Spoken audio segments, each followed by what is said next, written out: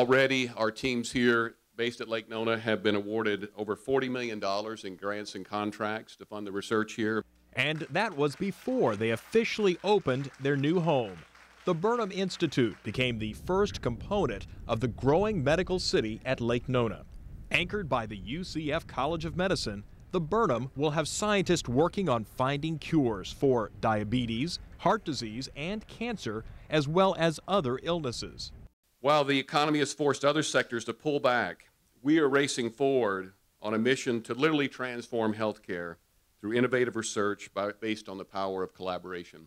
The 175,000 square foot research center is the largest in the state with a gold level leadership in energy and environmental design certification. The extensive use of windows is the key, with its new high-tech glazing used for the first time in Florida that minimizes heat from the sun while maximizing the use of sunlight. But it's the vision of what will take place here that drives Burnham Scientific Director Dan Kelly.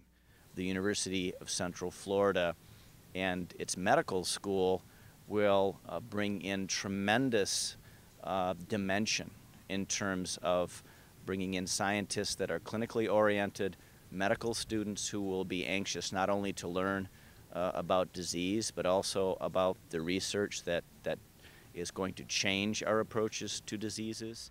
The UCF College of Medicine won't open these doors until 2010, but the first class will start studies this fall. Neighbors at Medical City will include Nemours Children's Hospital and a VA hospital. For UCF Reports, I'm Ed Highland.